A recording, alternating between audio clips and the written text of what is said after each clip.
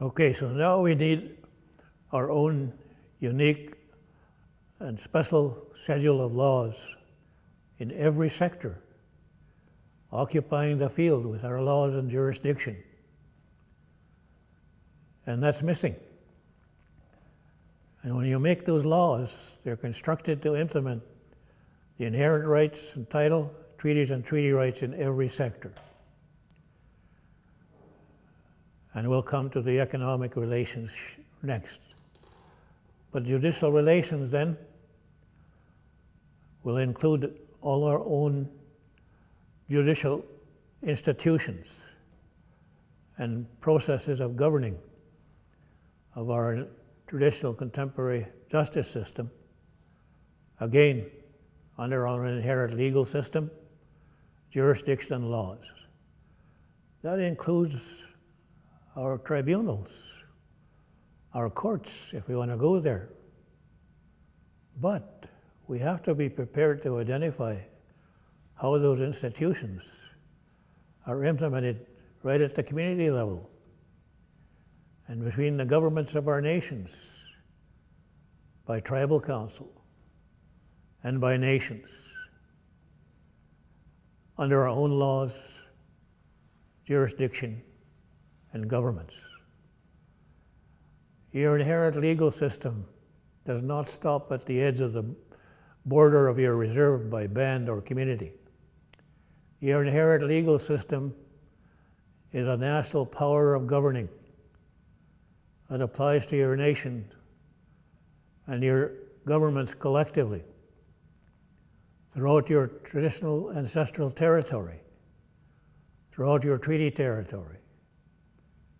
Yet, we're caught up in the colonial system, believing that our jurisdiction laws only apply on reserves in most cases, having to be authorized and approved by the federal government and the Crown. When we make our laws implementing our political relations, treaty relations, judicial relations, they're ratified by your membership, giving them legal effect for implementation and enforcement.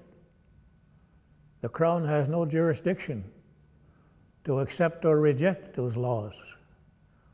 What you do is you forward them to the Crown, notifying them that you're occupying the field under your own inherent legal system, jurisdiction, and laws, and send them a copy of your act if you want. But they have no jurisdiction whatsoever to be accepting or rejecting your laws that are your inherent legal, made under your inherent legal system and your governing system. So then, of course, comes the fiscal relations and financing that's needed for our justice system. And people ask me about a tribal police force. Well, I said I'm a former policeman for 5.5 years. You need to know where you can apply the laws if you're going to be an effective policeman.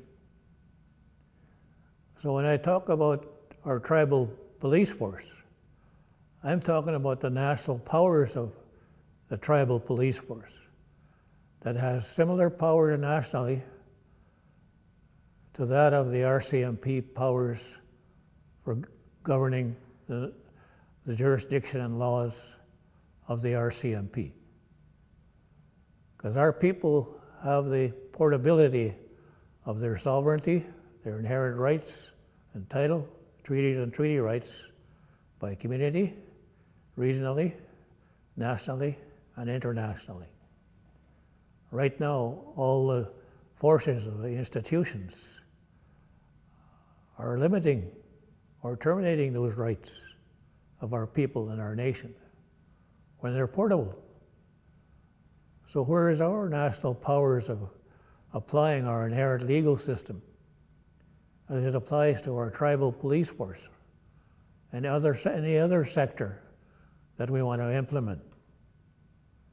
We have to wake up very fast because we can't be limiting ourselves in our capacity for governing under our inherent sovereignty and our governments of our nations.